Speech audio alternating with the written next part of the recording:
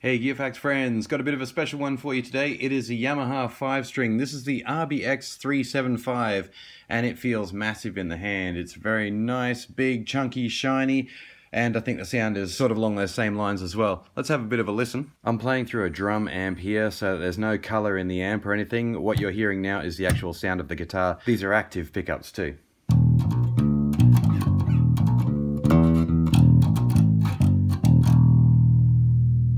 And of course, being a 5-string, we can go down to a low B.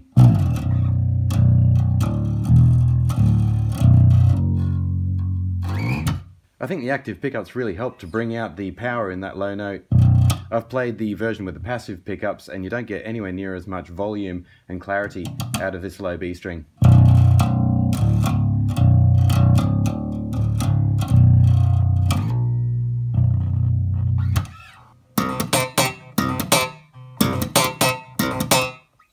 Okay, let's check out each of the controls.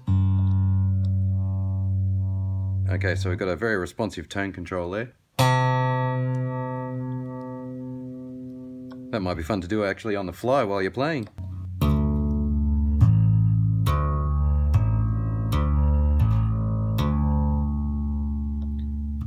They've got a notch in the center too, so that you know when your tone is right on halfway. And volume controls for each pickup.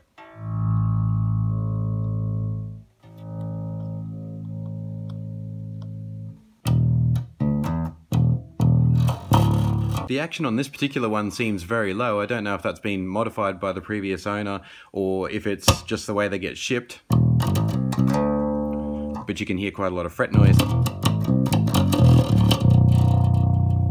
And personally, I like that. It's a bit of fret noise without having a real buzzy, irritating thing. And despite being a 5-string, it does feel pretty cruisy. It doesn't feel unnaturally large or difficult to play.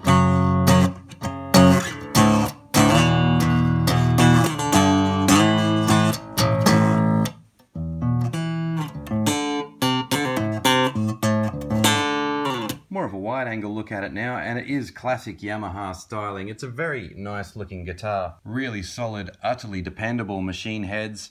A nice fluid sort of a neck, even though it's lacquered on the back. And there's our battery for the active pickups.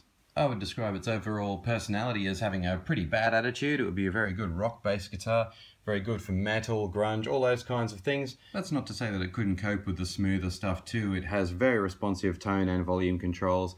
And the overall feel, like I said, is very fluid. So those kinds of sounds will be very much contingent on your kind of, or style of guitar playing.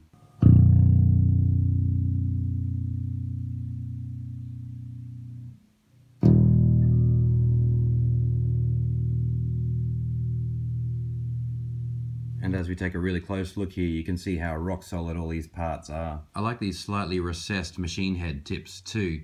Like I said, classic Yamaha build quality. Okay, that's my review of the RBX375, everybody. I think that's about all I can tell you to give you an overall picture of how this excellent guitar sounds and performs. Thanks for liking, commenting, or subscribing. I look forward to seeing you next on the Gearfacts channel.